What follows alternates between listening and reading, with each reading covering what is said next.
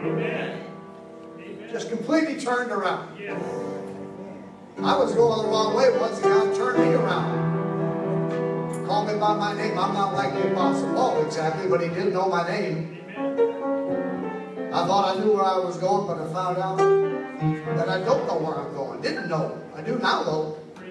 You know all the gospel songs you can sing at a time like this? I'm on the Lord's highway. Joe said, I hope you don't sing that one. I'm not even sure if that's one or not. It just came to my mind. But I'm on the Lord's highway anyway. Everybody, let's stand together like we're marching. Somebody told me this week, I don't know if they're right or not, they said that when you're walking, all you're doing is falling. But you put your foot out in time to catch yourself. And you learn to do that. Well, you know, that might be right. So, anytime you feel like you're falling, just put your foot out in the power of God. Amen? And the strength of the Lord. And the power that's beyond imagination. If you got a problem today, you got troubles today, got something wrong, I got some good advice for you. I know you know this, but maybe you didn't take time to do it. Let's do it this week. When you got a problem, let us have a little talk with Jesus. Let's tell him all about our troubles. He will hear our faintest cry, and he will answer by and by. Now when you feel a little prayer will turning, and you know a little fire is burning, you're going to find a little talk with Jesus makes it right. So let us have a little talk with Jesus. Let us tell him all about our troubles. He will hear our faintest cry, and he will answer by and by. Now when you feel a little prayer will turning, and you know a little fire is burning, you're gonna find a little talk with Jesus makes it right. You know this one? I once was lost in sin, then Jesus reached out and took me in, and then a little light from heaven came and filled my soul. Made my heart love, made my heart in love. Jesus wrote my name up above, and just a little talk when Jesus makes me whole. So let us have a little talk with Jesus. Let's tell him all about our troubles. He will hear our faintest cry. Jesus will answer by and by. Now when you feel a little prayer will turning, and you know a little fire is burning, you're gonna find a little talk. Jesus gonna make it all right now. Let's have a talk with Jesus.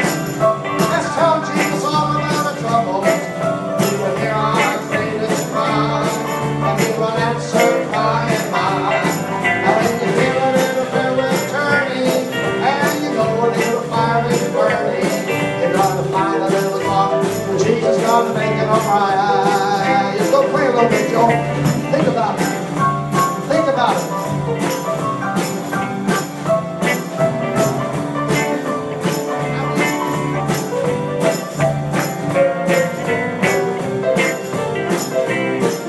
Talk to the Lord. Gonna make it right. So we're all gonna have a little talk with Jesus this Sunday morning. We're gonna tell him all about our troubles. Now if you hear the faintest cry, he's gonna answer at the right time. And when you feel the Holy Spirit will pray will turning, you know a little fire is burning, you're gonna find a little talk. But Jesus is gonna make it. You can be seated, but don't you stop singing now. Let us have a talk with Jesus. Let's tell him about our trouble. He will hear our faintest cry, and he will answer by and by. Now when you feel a little prayer will turning, and you know a little fire is burning, you're gonna find a little talk with Jesus makes it right. You're gonna find a little talk with Jesus makes it right. Lord, lift me up. Just lift me up, Jesus. And Lord, let me stand. My faith on heaven's take higher place than I've ever found, that I have found. Lord, please plant my feet. There it is. See, when you walk, plant them on higher ground. I'm pressing on the upward way. New heights I'm gaining, get higher every single day. Still praying as I'm onward bound. Yes, I am. What am I praying? Lord, plant my feet, plant them on higher ground. Lord, lift me up higher. And Lord, let me stand my faith on heaven's table land. Take me to a higher place than I've ever found before. That I found. Lord, plant my feet on higher ground.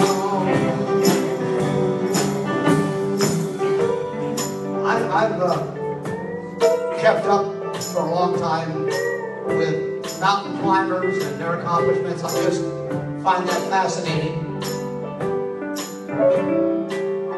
I haven't really climbed any really extremely high mountains myself, and it doesn't look like I'm going to be doing that. But there's guys that, you know, I read a book by a guy that climbed Everest 12 times. I read a book about a guy that climbed it the first time. I heard a guy the other day that said that his bucket list was simply to climb the highest peak on every continent. And it was almost there. Wouldn't that be something if you could say, I've climbed the highest peak on every continent? But did you know there's a higher thing that you need to accomplish?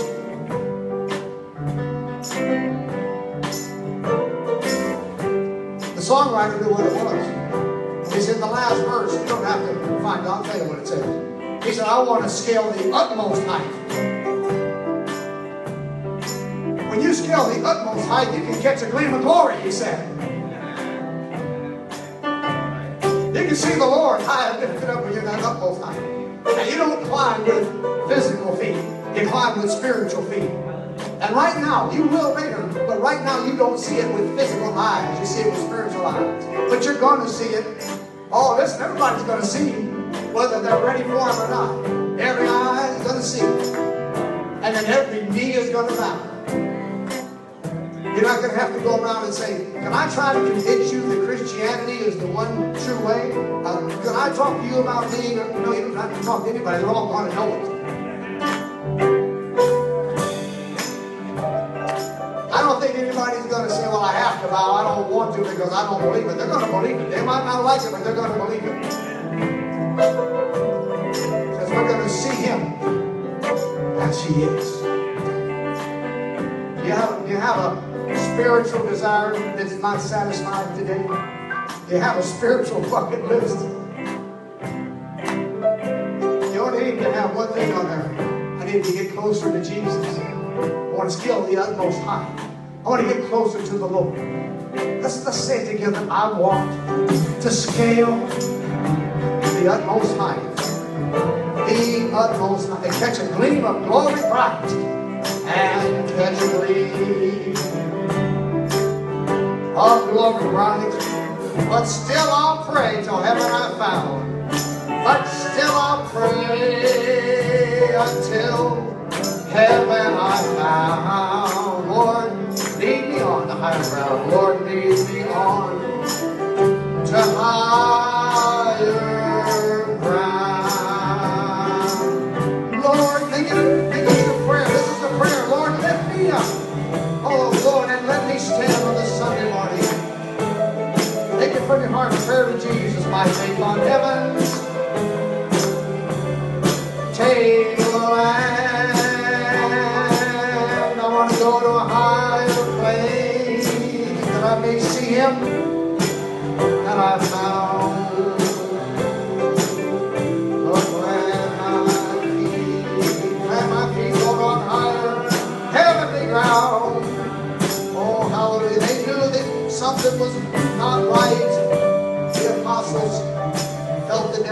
losing Jesus. They were all worried about it. And Jesus got them together that night when they had the Last Supper. And he said, I want to tell you something you need to remember. In my Father's house, there's many dwelling places, many mansions, many houses. And you think I'm just going to leave you? He said, no, I'm going to prepare a place for you. That would be good, but he specifically said that if I go and do that, I'm going to come back again and receive you unto myself. There's a Baptist preacher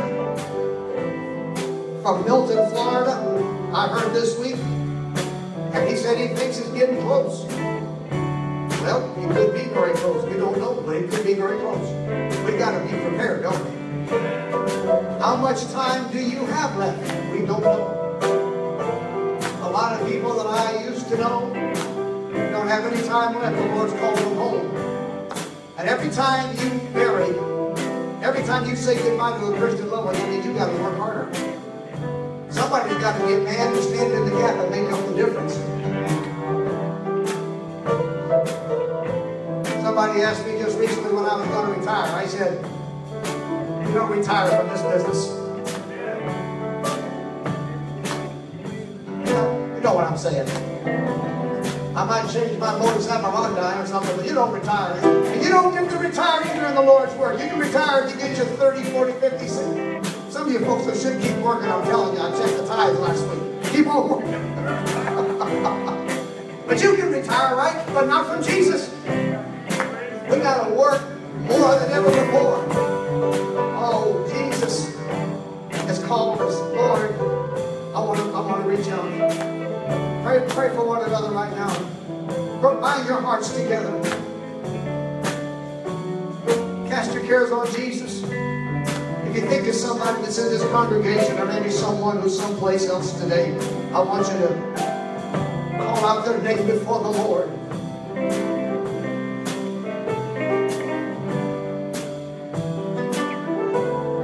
Call out their name before the Lord.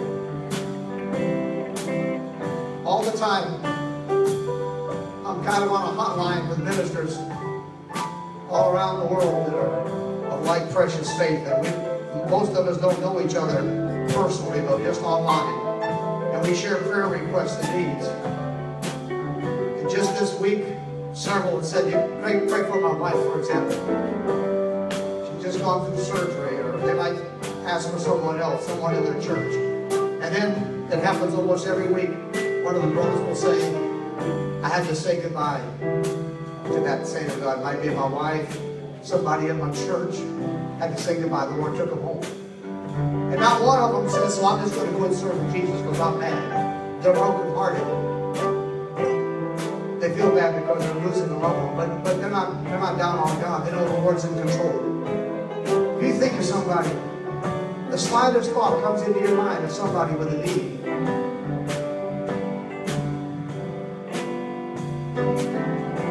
I had a weird experience this week.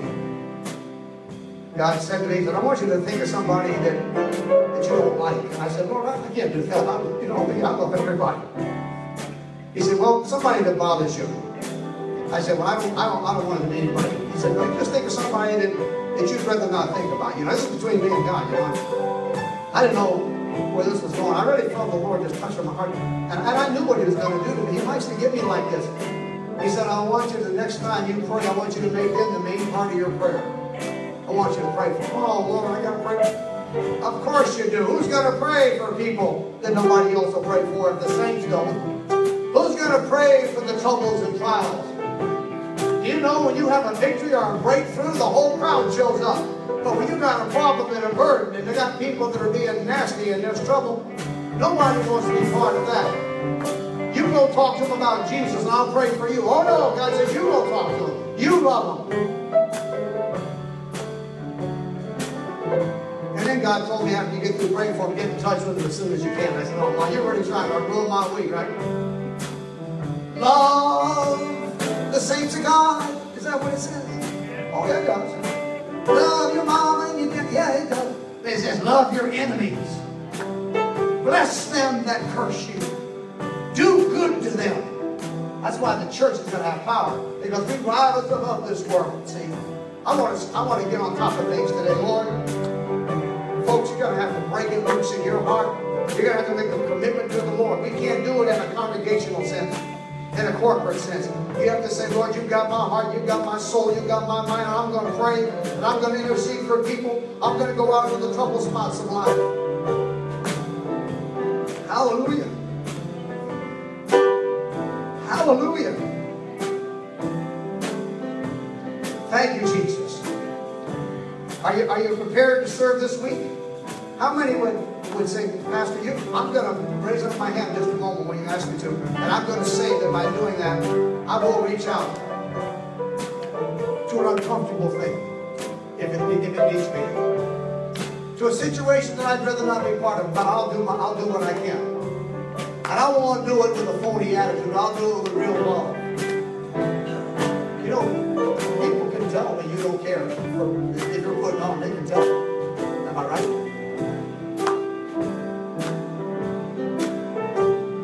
Reach out to the Lord. You're going to need His help this week. That last part again. I want to scale the utmost height and catch the gleam of glory bright. But still I'll pray till heaven I found. Yes, I have. I will. I pray, Lord, lead me on to higher ground. Lord, lift me up, yes, Lord, and let me stand by faith on heaven's table, and yes, I am. Here it is, a higher plane.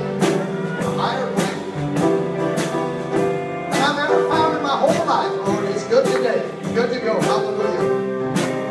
Plant my feet, say it here. Plant my feet on higher ground. Now I want to talk to you a little bit in a political style, but I don't want you to get upset, okay? But I want to tell you a little story that I thought about whenever I made that remark about how we're going to take care of our conflicts and how we're going to take care of those things that come against us. Maybe some of you either saw this or you saw a replay of it. I didn't see it when it actually happened, but I saw a replay. The President of the United States was on a late-night talk show just recently, and they had asked him if he would be willing to do a skit with the host. What they would do is he would play the part of somebody who would soon be out of a job. And he said, I can do that. And looking for a job. And the host was going to be the guy from the corporation was thinking about hiring him. And he was dealing with the dilemma that this person had been in the same job for 8 years. And with all of a sudden now having to make a change. So they come in there, and you got to love it regardless of what part of town you're coming from. And so just to tell you a couple things, there's one line that I thought about as I was talking about fighting our battles. The president was sitting there, and so the person from the company said, I see here you've been in the same job for 8 years, and you haven't had any kind of advancement. I said, well, there really wasn't any place to go. He said, I pretty well topped it out, you know. And, you know, they preach at you about that in business, you know, always, you know, make a place for yourself. And then the guy who was playing the part of the interview, gentleman said, well, you did send in all the paperwork. He said, there is, though. He said, one document that seems to be missing. We don't seem to have your birth certificate. And the president went, why is that important? He said, that's okay. You don't have to have it. And then he said, there's another thing, sir. He said, on the paperwork, you know, we asked you to fill out how you would handle problems and how you would deal with conflict. And you just left that all blank. He said, have you never had any experience with that? He said, no. He said, generally when I have a conflict, I call in SEAL Team 6. Come on. I called in SEAL, that's the Navy SEAL team, you know, the president. Yeah. And it went on, and it was pretty good. Hey, loosen up, folks. You're not going to make it the next 2 weeks. You're going to get a little loose. Everybody get a shake and say, I'm okay. I feel better, so much better. God is God, and heaven is heaven. I'm so glad to know Him. And this world has never been a mystery. Now listen, I'm not answering all the questions today, but the world's never been a mystery to the Lord. He knows what's going on. He might be the only one that knows sometimes, right? But the Lord knows. And I'm glad that we can be together. This is a wonderful opportunity. We're glad you're here. And we won't say it all the time, but we will mention that we have folks who join us on a live feed of this service, and we're glad they can do that. And we would take a moment to ask anybody who might be doing that, if they would, on the, whatever means they're watching on Facebook, if they would share this. And you see, when somebody shares something, then it automatically goes to all their friends. And that just gets more people. Of course, I don't want a lot of pastors getting mad at me. I had a guy from my son's church. He said, I'd love to watch it Sunday, but I don't think your son would like it. But it can be viewed again. We put everything on YouTube under my name, the category of my name, James Kautz. My mother wanted to tell somebody, and she called me up and asked me how to spell that. No, she didn't really. No, she didn't do that. I told her there's one more on there by that name, but he's from Canada, you know. He left the country, but I'm still here. But we're glad that we can be together and that we can keep on enjoying the things of God. God has given us so many opportunities to manifest His Word. Aren't you glad? And what about that? What about that Sunday school class? You know, what about that? Those that were there, was that great?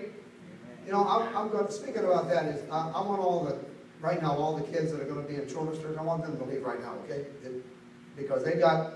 I'll tell you what, you can't go back there if you're not in part of the children's church. But man, my wife has got a fall activities and festivals and food and Bible things. And she's got all kinds of stuff back there. And for them. So I just want them to have plenty of time. We have the announcement here, you know, the Children's Church Fall Harvest Festivals each Sunday. Kids, be sure to be here. She was cooking up some stuff for them to eat last night. I had to smell it. And it wasn't chicken soup either, let me tell you. Not that there's anything wrong with that. But anyway, but a wonderful Sunday school class. I know my wife appreciates your participation and the wonderful comments that you made. If you can be with us, we have another opportunity to study God's Word, as you know, on Wednesday nights at 7:30. We've got that right here. Taking Captivity Captive, a Bible study based on the book of Jeremiah, especially the part where Jeremiah is preparing God's people for the Babylonian captivity. Just about the time you think that there's no hope, Jeremiah steps up and gives people a message of hope. No matter what happens, God is around. God is faithful. God is true to take care of His people. We're looking at that in the book of Romans. Has God cast off His people? Paul said, God forbid. If you feel that God has forgotten you, today we're going to show you again from the book of Romans how that God has not only not forgotten you, but He has made a specific place for you in His heart and life that no one else can fill. There'll be a void in God if you don't step into that place. Amen? God cares about you. So let's have our ushers come and receive the offering this morning. I mentioned last week, and some of you have already done it. If you've got an offering either for the $1,000 BGMC pledge or anything else, missions, you can just mark it that way and it'll go to the right place. Otherwise, if you don't put anything there, it'll just be into the general fund. Which certainly we'll be glad to see anything that comes in.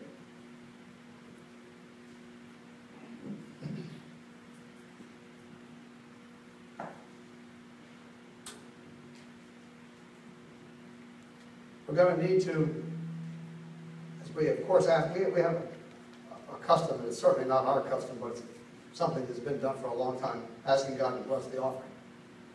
But in the greater sense, we're asking God to bless the people that are giving, right? The givers. In fact, if you get the givers blessed, the offering will be blessed. Amen? So church, don't pray today, not only for the offering, but for you as you give. And I want to pause. This sounds so routine, but believe me, it is not routine. It's not rhetoric. And say thank you, because I know that you've not only been faithful, but sometimes you've had to sacrifice. to meet the needs through the years.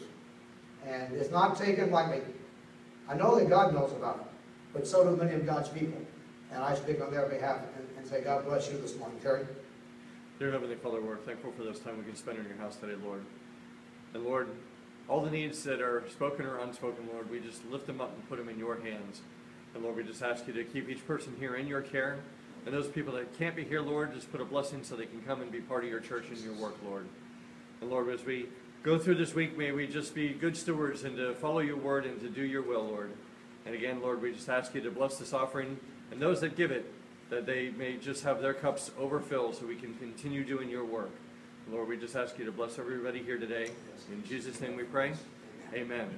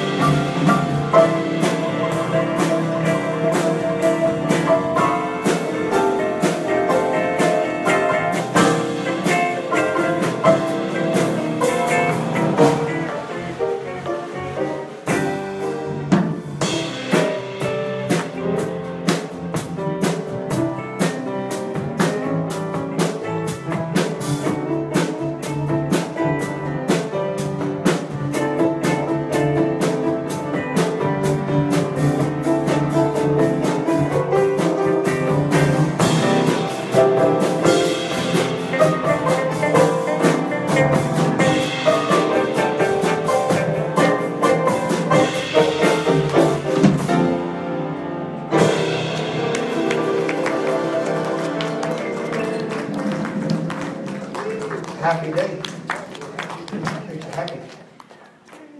Talking about live feeds, I came across a live feed this week on Facebook, and in 5 minutes they had 30,000 people watching it. It wasn't ours. It wasn't ours. It was somebody else. I won't mention who it was, but you can probably guess. This is tremendous. But I want to tell you something that's very important in this age of great technology. And I'm all for it. Reach as many people any way you can that's legitimate. And there's nothing that you can say that's bad about that. But don't outsmart yourself. Sometimes it might not seem to be so new or so sophisticated, but if it's a means to touch another human being, don't just think of the 10,000 or the 30,000 or the 300. Think of the one. Paul was a great communicator, amen? When I first went to Springfield, I went into our school out there in the middle of winter. And I wasn't there 2 weeks, and we had a tremendous revival take place. Started in a chapel service. It was real. Take my word for it, folks. I know a real revival. It just changed lives. And after a couple of days, I went back to the room, and I got the old typewriter out, not the computer, or the keyboard. No, not that. This was 1964, people, 65. Got the old typewriter, the old Adler typewriter out. And I typed a letter to my mother, trying to describe that revival. And I felt like I was anointed in preaching while I typed it. She made a copy of it and sent it to some friends of hers somewhere in a church, and they read it in some service, and the Lord began to move. And she told me from her friend's report that people were being blessed and touched. Listen, get it out there. Cast your bread on the water. Say one word, 10 words, to one person, to 2 people. You do not know what those people will do. I told the story to somebody early this morning, that didn't know. And I give God the ultimate glory for making anybody's ministry larger if that happens, but effective is the key word. But you've probably heard the story how when Billy Graham was an unknown, traveling around with a few friends and a canvas tent, a small tent, going from city to city. He went to Hollywood in California, and they would have 300 people in a service. That's not bad, but it's not what you would think about Billy Graham. Somebody went and took some pictures and wrote a little story about it and threw it on the desk of a newspaper man in Los Angeles named William Randolph Hearst. Ever heard of him? If you don't, ask somebody after the service. He just looked it over. I really don't know what went through his mind, but he took the information, the report and the pictures, and he wrote a little note, sent it to one of his editors, and said, Puff Graham, P-U-F-F. Make it up, talk about it, let people know. And the rest is history. People started coming to those meetings. Well-known people got saved. That's the great revival when Stuart Hamlin, I often tell that story, the great songwriter, so many things. It is no secret what God can do. Until then, that's when he got saved. Well, Billy Graham would have gone on doing whatever the Lord wanted him to do, I'm sure, whether William Randolph Hearst had gotten involved or not. But you see, God is in control, and God can use things. You don't know what person you touch. Write it. Lay it on somebody's desk. Talk about it. Whisper in their ear. Climb up on the roof and shout it from the rooftops. See, Paul was a communicator. He followed the footsteps of the one who stopped him on the road to Damascus and said, Saul, Saul, why are you troubling me? You need to be working for me. You're the kind of man I want on my team. God doesn't forget his people. See, Paul would say, as we said last week, has God cast away his people? God forbid. He said, I'm an Israelite. Paul knew that he was not cast off by God. God stopped him. You might give up, but God doesn't give up. He said, I'm praying for all the people like me. The reason why Paul emphasizes Israel so much here is, of course, he wants us to know through the Holy Spirit what God is doing. But he's talking about his own personal experience. We might discover, if we study the book of Romans to the right extent, how to be evangelists. One of the things we find here is you talk and deal with your situation. Paul said, I'm a Hebrew. I'm an Israelite. Let me tell you what God did for me, because a lot of people would not listen about Jesus. He said they have a problem. They can be saved. First of all, you got to say that about everybody. Remember I said God said think of somebody you might not especially enjoy being around. They can be saved. Jack the Ripper can be saved.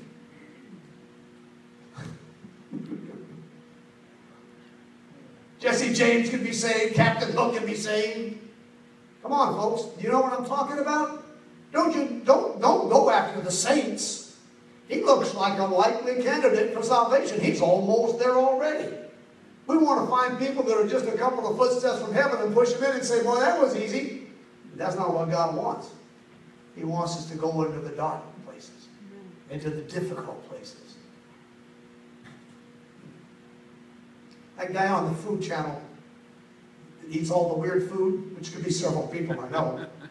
He was somewhere where they would get these fish by hand that lived deep in the mud. And they were out there in the rice paddies, and they were digging their arms down there. And he said to the guys, he said, is there anything in here that's bad? And they said, yeah, cobras and things like that. He said, cobras? And they're sticking their hand all down there. He said, even the fish we're trying to catch can take off your fingers. He pulls his hand out. And so anyway, you know, to make a long story short, he got a fish and they went and fixed it. You know how he does. He said it's the best tasting fish he ever had. I don't know if that's true or not, but he said, never did I get so muddy for one meal. Never did I get so dirty for one meal. A lot of people have lived their Christian lives coming to the table and eating the meal that's been prepared, and then they leave the table and they never know what it takes to provide, to serve, to clean up. They don't see the job. And so unless the job appears like that little image that they have, they don't do it. But God needs people that we look at them and they look like they can't be saved, that they're lost for eternity, that they are beyond all hope and past prayer, and say as Paul did, they might be saved. They can be saved. They even know about God, but they don't have it according to knowledge. And I want to go and help bring them to the one who will change God's righteousness, which they don't know anything about, to something they know through Jesus Christ, regardless of their situation. Paul said people haven't all obeyed the gospel. Isaiah prophesied. He said, Lord, I've preached, but who's believed our report? Who listened to Isaiah many times? Who listened to Jeremiah? Who listened to Ezekiel? He said, the sound went all around the world. Didn't Israel know, Paul said? Moses said, speaking for God, I will provoke you to jealousy. I will cause you to desire me, but it's going to be, Paul always goes back to the Gentiles. He said it's going to be by a people and a foolish nation that's going to come from the outside. The reason why he emphasizes that is because God makes it clear that he is the God of all men. And he has particularly used these ones that have rejected him for the most part. Not everyone, Paul said. Not everybody has said no. Some did follow the choice of Abraham. But he wants people to know that God brings them in and they become part of that great tradition. They enter into the family of God. See, Paul said, I'm an Israelite. I'm of the seed of Abraham. I'm of the tribe of Benjamin. God hasn't cast away his people, which he knew would serve him. There were ones that would serve him. He hasn't cast them away. But I want you to know that I believe Paul is also saying that God hasn't cast any of them away. People say, how can that be true? Because they cast God away. They cast him away. You understand the difference? He didn't cast them away. They cast him away. Saul of Tarsus was writing with papers to arrest Christians on the way to Damascus, as we have mentioned, having cast God away but not knowing it. Because when you reject his only son, you reject him. But God stopped him. Jesus was there to speak to him. So who was casting who away? Had God cut off the Apostle Paul to be? No. He knew the possibility. When Jesus looked at Saul, he could see that he could be Paul. When Jesus looked at a man that would kill him if he had the chance, and thought that killing Stephen was a good idea, and went along with it, remember that? It doesn't mean much when you say it in the King James, consenting to his death. That means, hey, kill him again. Hit him again. Jesus looked at him when he saw the man that wrote the book of Romans with the inspiration and power of the Holy Spirit. The man who went and preached in Greece, Macedonia, all around. See, that's what he saw. Somebody who had possibilities. You can practice liking people you don't like by watching some of the election information on the news. Come on. Don't be afraid. Doesn't mean you have to vote for him. You just look and say, is there something about him I like?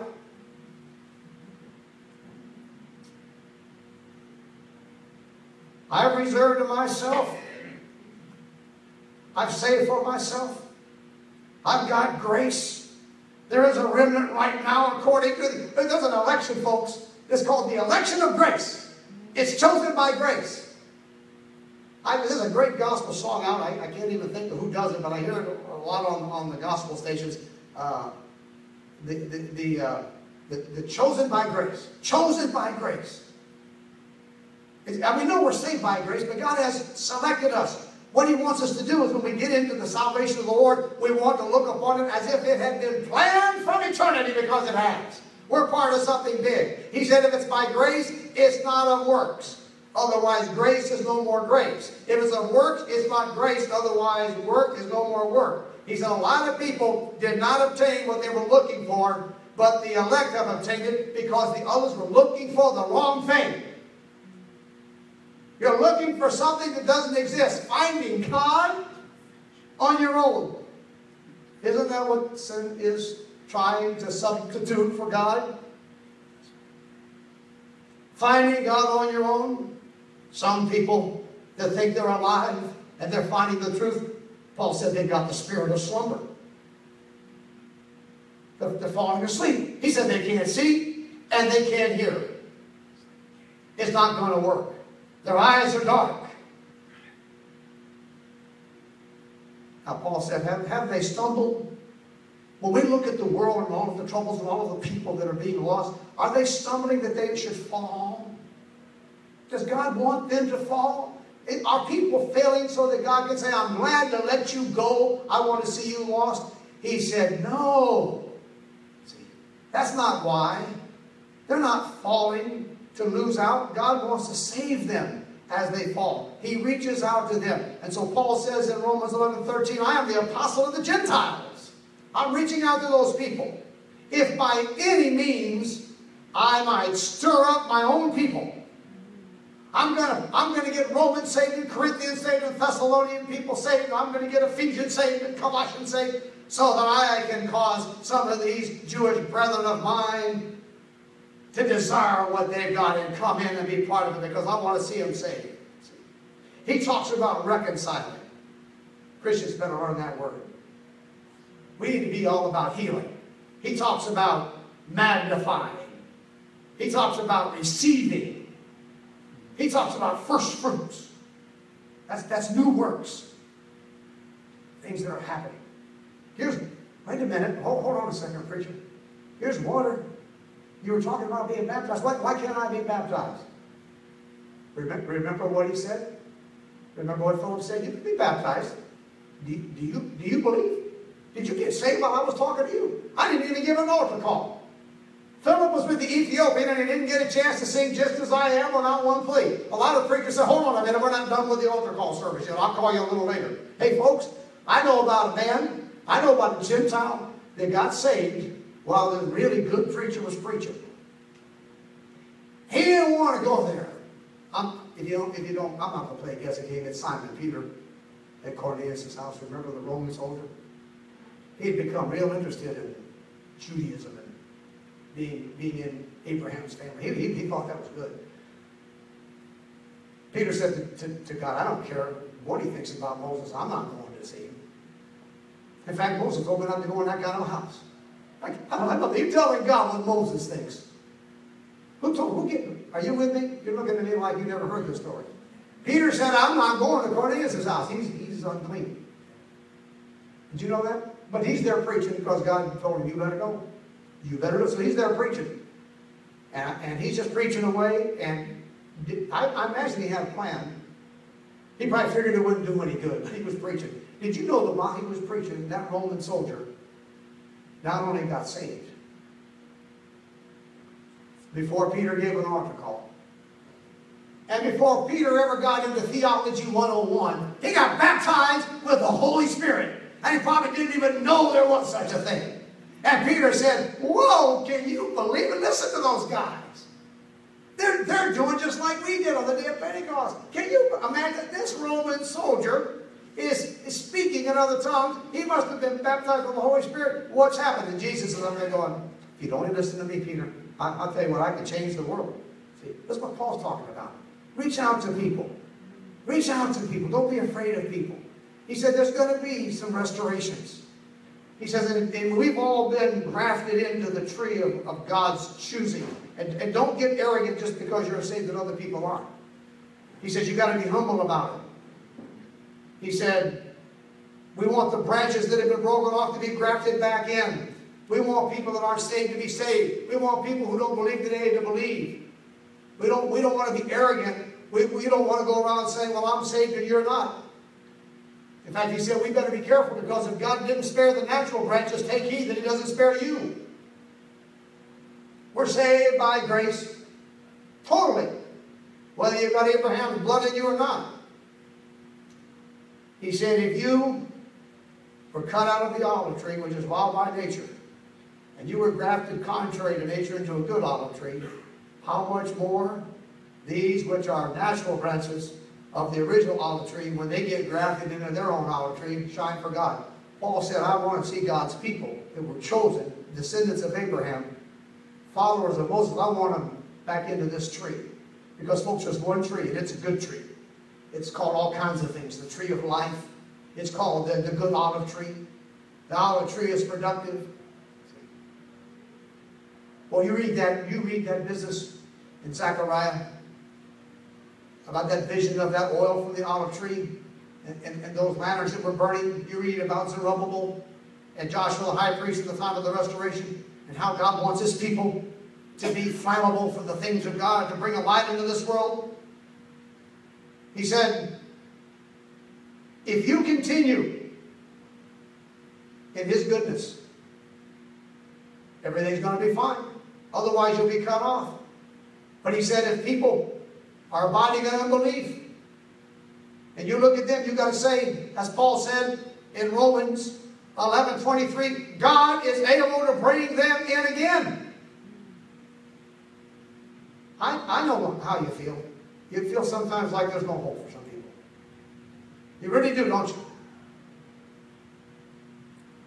In my imagination, am I depressing you or something? I mean, you look so serious. I mean, this is serious business, but I thought maybe a groan once in a while would be a good sign. Do you ever give up on people? And say, I don't think it's possible for them to get saved. I told my wife last night, we were talking about how God works. You know, Art and Janet, we went by Shirley's house last night.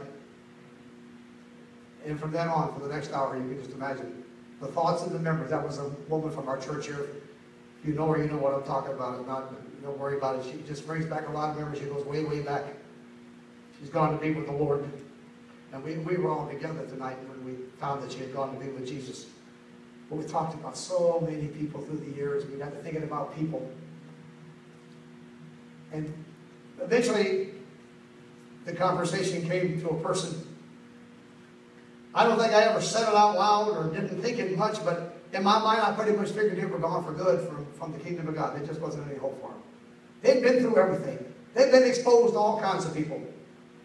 They'd been exposed to my ministry and other people's ministries and on and on, but it just didn't seem like it was ever going to happen. One afternoon, I got a telephone call from that man. I didn't know where he was. I wasn't even sure who he was at first. He told me who he was, and I said, well, I know who you are now that you told me.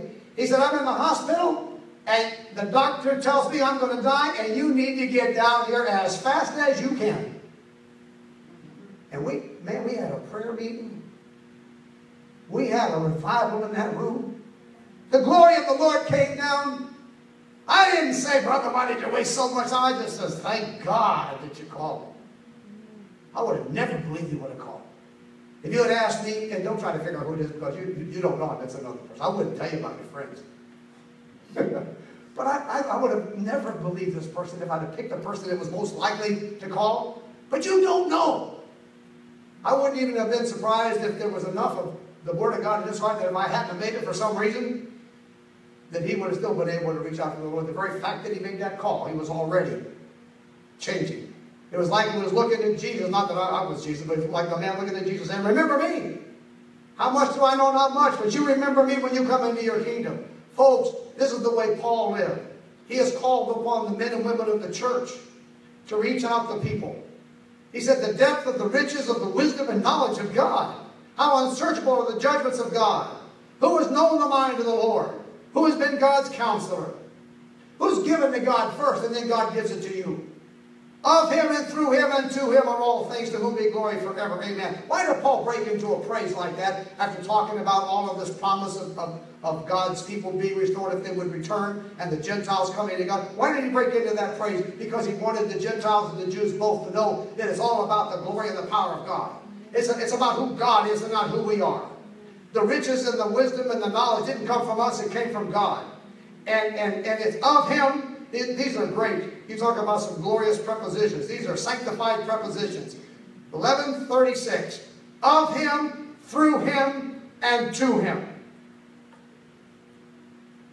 All the good things, it's of him. And it comes through him. And it's back to him. To God be the glory. Great things he has done. Have you ever seen that just on your own? Just break out into a red light. To God be the glory. And let me get you started now. Paul's going to move to a whole new area. To the church's responsibility on how to conduct their lives so they'll be most effective at being evangelists and missionaries. And he starts with one particular aspect that I want to use to close out today and to get us started, the Lord willing, for the next time we come together. You've heard it before, but now we've got it in context. He says, I'm begging you. I'm asking you. He's laid down a great picture of the world scenario, and it's exactly the same today. People that did know God, but live as though they never knew him. People that know him, but act as if they don't know him and don't care about people who don't know him. They won't reach out. People that have made their own way, all kinds. This is still the same. But the church is going to be the factor, the true church. You and me, the real saints of God. He said, you've got to present, by the mercy of God, your bodies, your lives, your beings. Everything about you. You can't do it by yourself. It's by the mercy of God. You've got to present it as a living sacrifice. On behalf of these people. You're not a sacrifice for God. He doesn't need to be saved. He was your sacrifice. You need to be saved. But even though God died for them, you have to be a living sacrifice to present that message to them. And you've got to be, and listen folks, people say, well, I believe and I'm working. No, that's not enough. You've got to be holy. When you're not holy, you're ineffective. How many remember a guy in the church that used to take care of some of our cars named Jerry? You ever had Jerry get mad at you? He said to his pastor one day, if you ever come in here with fuel injectors this dirty, he said, I'm not going to be your friend anymore. He said, there's no excuse for this. I said, well, I didn't know they were like that. You couldn't tell by the way the car was running? Well, that's why I'm here. Folks, there's rules. You've got to get things cleaned up. You're not going to be effective. You're not going to get so many miles to the gallon. You're not going to ride smooth along the highway of life. You've got dirt and fuel injectors. You don't change the oil. Holy, acceptable to God. And what did Paul do to really make us feel strange? He said, this, it says in the King James, this is a reasonable service. It means rational. It's the only thing that makes sense. In the Greek, he said, it's the only thing that's logical. Is for Christians to be holy and acceptable to God. And don't copy the world. Be transformed and have your mind made brand new by the good, acceptable, and perfect will of God. Now, I'm telling you, there's a lot of words. You need to go back to good Lord giving you strength before the next couple of days is over. And if you could do it today, it would be great. You need to go back in these chapters. This is 9, 10, 11, and 12. We've gone to different sections there. Read those over and look at these magnificent words. And chew on them a little bit and digest them into your spiritual system. Wisdom and knowledge and judgment, sacrifice, holy, reasonable service, transformation. Read so many words. Write down all these glory words and think about them. And say, God, am I in there? Is that me? Am I part of this? Where do I stand? Get down before the Lord. Agonize before the Lord. Confess before the Lord. Ask Him for strength and help and restoration. Because there's somebody that's going to need you. There's a message that's going to have to be delivered by you. All of the television, radio, Facebook, Instagram, Twitter broadcasts in the world, telephone conversations, it's not going to reach everybody. There's people that only you can reach. There's somebody that doesn't know, but they're just waiting for you to come. And reach out to them. And you'll make a difference in their life. And you might not get to see it. We don't work for the reward. We work because it's what we're supposed to do. It's what we want to do. It's what God has called us to do. It's a pleasure and a joy.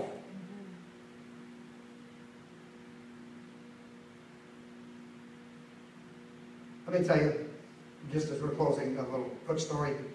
I've often mentioned, and I apologize sometimes for being so nostalgic about things, but I've often mentioned that I had a wonderful teacher in the 5th grade, and he's still alive, and I talk to him. And he's cleaning things out, and he sends me everything that has to do with his experience. He later on went to be with the State Board of Education. When he sends things to me, he says, I'm the keeper of the flame. And I've probably been in contact with 75% of the people that were in that 5th grade class. We did so many things together. He just recently sent me a card that we put together for him on his birthday. And I got the actual card. It's all brown colored.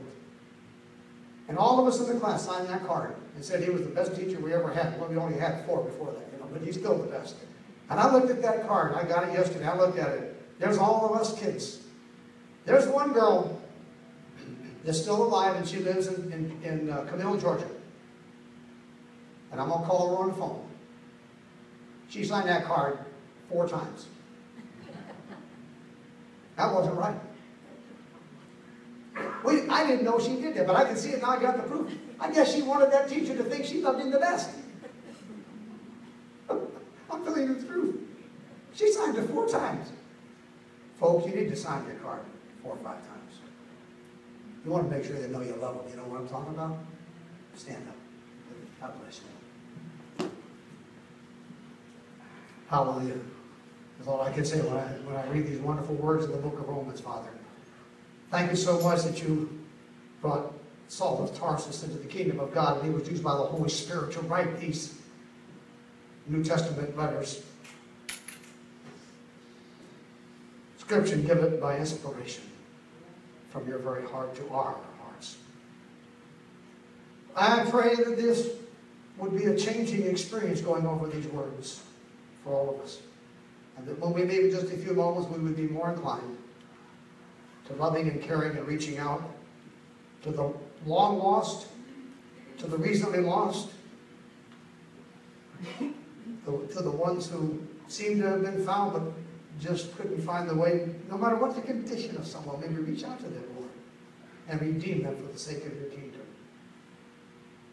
Give us the strength that we need. We have no power, no knowledge, no wisdom on our own, no ability, but you can give it to us. And I ask that you would give every person in this congregation right now, Lord. Hallelujah. Let's just sing a little chorus that says right to Jesus, you're all I need. You're all I need. That's all you got to have right now. That's all that Paul needed on the road to Damascus. So let him change your life and give you the strength you need to reach out to people this week. You're going to pass them by. Stop somewhere along the way. Spend some time. and maybe change somebody's life for eternity. You're all I need. That's all you gotta have. You're all I need. Jesus, you're all I need. You're all I need. You're all I need. Jesus, you're all I need. Just say, Jesus, you are all I need, and I will take you now and go from this place. And I will let my light so shine before men that they can know the gospel. Folks, there's still time left. We don't know how much time, do we? But in the time that's remaining, I challenge you to be productive for the kingdom of God and for the sake of your Savior Jesus. Can you say amen? Amen. God bless you. Have a great Sunday.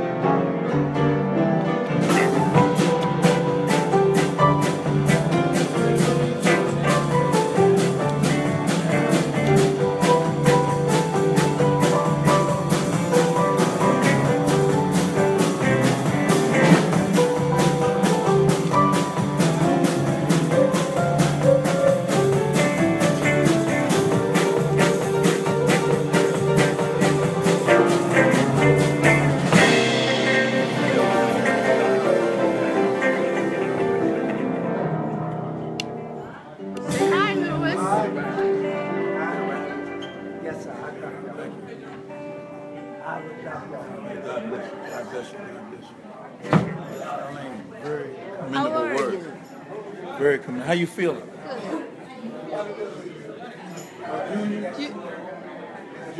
Don't hit finish. Hey, Tom, have a good week. Okay, y'all too. What do you see in there? Monkeys? I'm getting all the monkeys. I'm getting all this wonderful band. When is Halloween?